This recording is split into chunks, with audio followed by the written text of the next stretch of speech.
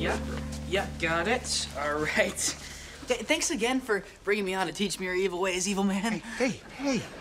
Here, I'm Mr. Evelman. Right, your cover. Mild-manner owner of this failing mattress store. First of all, thanks to bedbug season, we're doing quite well.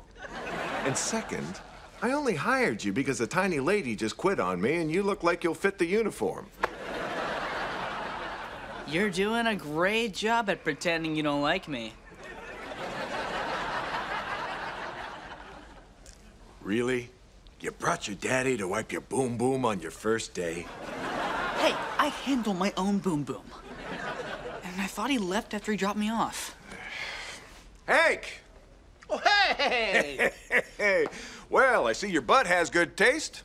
You found the couchtress. Part couch, part mattress, all comfort. How much? Whoa. Comfort ain't cheap. I'm gonna have to sleep on it.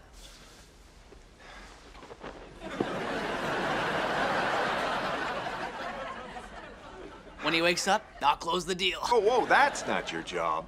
That is your job. Anytime someone comes in or leaves, you make sure those doors get closed. All the cold air is getting out. Oh, I get it. Keeping the door shut teaches me to keep my mouth shut if I'm ever interrogated. Wink at me again, and I'll take your eyelids. Come on, Chloe. We're leaving for the park. Let's do it. Let's undo it. What are you talking about? She looks adorable. Come on, sweetie. Let's go put on some sunscreen.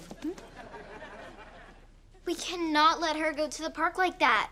Everyone will laugh at her. I know. She wore that to the zoo last week, and she got more looks than that chimp chewing on that poor kid's ear. How is your ear? Better. All right, let's go. Yeah, about the park. I bet it's really crowded. Don't you think, Billy? I'll check. Yes, it is packed. 10-kid pileup on the slide. Oh, well, I guess we'll have to go another time. Come on, Chloe. We just saved Chloe from total embarrassment. Up top. Ow! That's not how it works.